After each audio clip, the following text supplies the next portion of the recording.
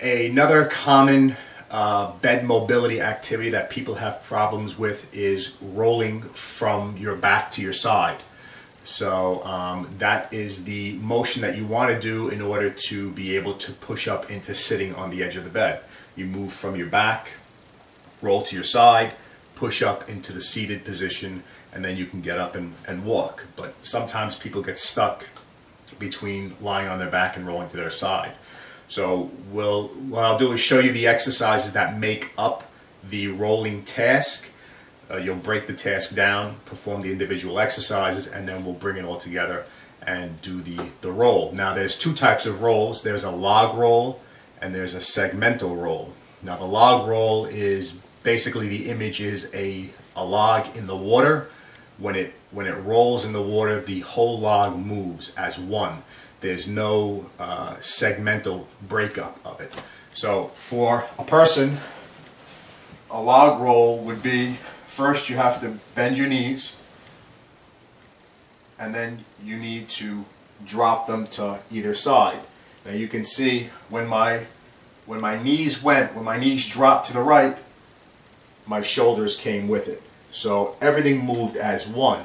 That's a log roll. A segmental roll would be dropping the knees, so my shoulders are still flat on the mattress, then moving the shoulder.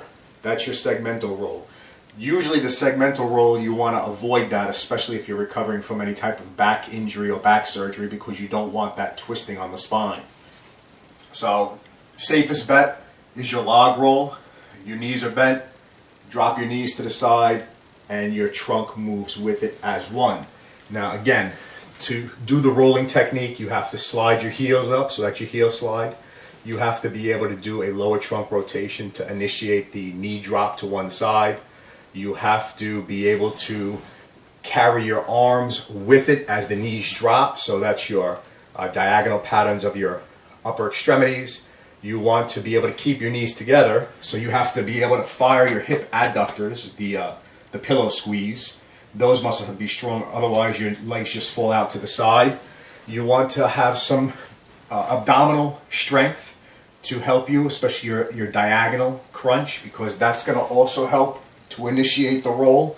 You want to also have performed the single leg bridge, because as I roll to one side, to make the roll more efficient, I'm pushing off the opposite leg. So if I'm rolling to the right, I'm pushing off my left leg.